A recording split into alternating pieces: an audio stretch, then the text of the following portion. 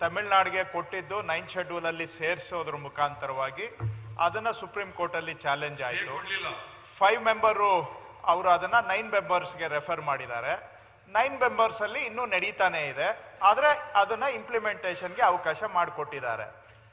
ಆದ್ರೆ 2017ರಲ್ಲಿ supreme court ಬೇರೆ ಒಂದು ಕೇಸಲ್ಲಿ ಒಂದು ರೂಲಿಂಗ್ ಕೊಡ್ತಾ ಏನ್ ಹೇಳಿದ್ದಾರೆ, ಈ ತಾವು ಹೇಳಿದಾಗೆ schedule 9 first constitutional amendment. Schedule 9 was created through the first constitutional amendment primarily to protect land reforms acts and also reservation. Because ಕೆಲವು ಸ್ಟೇಟ್ ಹೈಕೋರ್ಟ್ಗಳು ಅದನ್ನ ಸ್ಟ್ರೈಕ್ ಡೌನ್ ಮಾಡೋದಕ್ಕೆ ಶುರು ಮಾಡಿದ್ವು. ಆವಾಗ ತಕ್ಷಣ ನೆಹರು ಅವರು ಶೆಡ್ಯೂಲ್ 9 ಅನ್ನ ತಗೊಂಡು ಬಂದು ಅದನ್ನ ಜುಡಿಷಿಯರಿನ ಪರ್ವ್ಯೂ ಇಂದ ಹೊರಗಡೆ ತಗೊಂಡು ಬರೋದಕ್ಕೆ ಮಾಡಿದ್ರು. 2017ರವರೆಗೆ judiciary had not directly challenge the creation of first amendment through schedule 9. 2017 ಅಲ್ಲಿ ಒಂದು ಸುಪ್ರೀಂ ಕೋರ್ಟ್ ಆರ್ಡರ್ ಆಗಿದೆ, ಹೆನ್ಸ್ಫೋರ್ತ್ ಶೆಡ್ಯೂಲ್ 9 ನ ಸೇರ್ಪಡೆ ಮಾಡಿದ್ರೂ ಕೂಡ it will be subject to judicial scrutiny ಅಂತ 2017 ಅಲ್ಲಿ ಇತ್ತೀಚೆಗೆ ಬಂದಿದೆ. ಅದೊಂದು ಆರ್ಡರ್ ಇದೆ. ಹಾಗಂತೇಳಿ ಅವರು ಶೆಡ್ಯೂಲ್ 9 ಅನ್ನ ಸ್ಟ್ರೈಕ್ ಡೌನ್ ಮಾಡಿಲ್ಲ, ಕ್ವೆಶ್ಚನ್ ಮಾಡಿಲ್ಲ, ಆದ್ರೆ ಮಾಡಿಲ್ಲ. Schedule 9 is still in ವೋಗ್. ಆದ್ರೆ ಅದಕ್ಕೆ ಸೇರ್ಪಡೆ ಮಾಡುವಂತ ಕೆಲವು ವಿಚಾರಗಳು basic structure of the constitution ಜೊತೆ ಟ್ಯಾಲಿ ಆಗ್ಲಿಲ್ಲ ಅಂತ ಹೇಳಿದ್ರೆ, ಅಥವಾ ಅದರ ಉದ್ದೇಶಗಳು ಸರಿ ಇಲ್ಲ ಅಂತ ಹೇಳಿದ್ರೆ, ಅದನ್ನ ಪ್ರಶ್ನೆ ಮಾಡುವಂತ ಅಧಿಕಾರ ಸುಪ್ರೀಂ ಕೋರ್ಟ್ಗೆ ಇದೆ ಅಂತ ಅವರು ಒಂದು ರೂಲಿಂಗ್ ಬಂದಿದೆ. ಸೊ ಸಬ್ಸಿಕ್ವೆಂಟ್ಲಿ ಈಗೇನಾಗುತ್ತೆ ಅನ್ನೋದು ನಾವು ನೋಡ್ಬೇಕು. ನಮ್ಮ ಪಕ್ಷದ ವಾದ ಇಷ್ಟೇ ಇದೆ ಸರ್.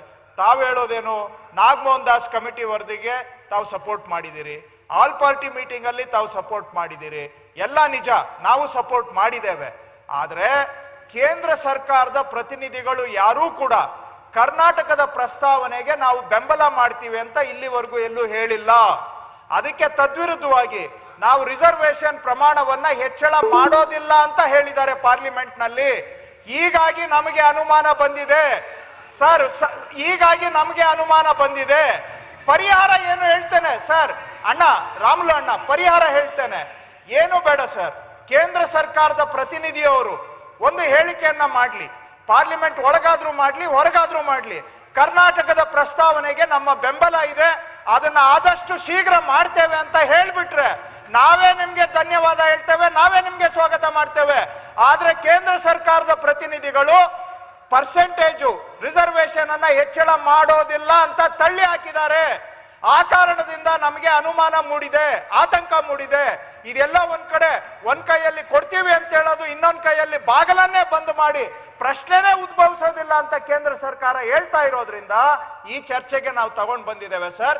ಪರಿಹಾರ ಇಷ್ಟೇ, ನಾನು ಪುನರುಚ್ಚಾರ ಮಾಡ್ತಾ ಇದ್ದೇನೆ, ಕೇಂದ್ರ ಸರ್ಕಾರದವ್ರು ಹೇಳ್ಬಿಡ್ಲಿ, ಈ ಕರ್ನಾಟಕದ ಪ್ರಸ್ತಾವನೆಗೆ ನಾವು ಪಾರ್ಲಿಮೆಂಟ್ ಅಲ್ಲಿ ಇಟ್ಟು ಶೆಡ್ಯೂಲ್ 9 ಅಲ್ಲಿ ಸೇರಿಸ್ತೀವಿ ಅಂತ ಹೇಳಿದ್ರೆ ನಾವು ಒಪ್ಕೊಳ್ತೇವೆ, ನಾವು ಸ್ವಾಗತ ಮಾಡ್ತೇವೆ, ನಿಮಗೆ ಧನ್ಯವಾದನೂ ಹೇಳ್ತೇವೆ.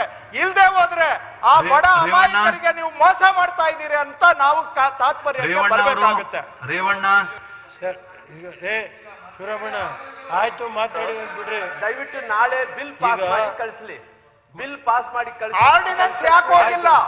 ಆರ್ಡಿನೆನ್ಸ್ ಕಾಪಿಯನ್ನ ಯಾಕೆ ಕಳಿಸಿಲ್ಲ ನೀವು? ಆರ್ಡಿನೆನ್ಸ್ ಕಾಪಿಯನ್ನ ಕಳಿಸಿಲ್ಲ.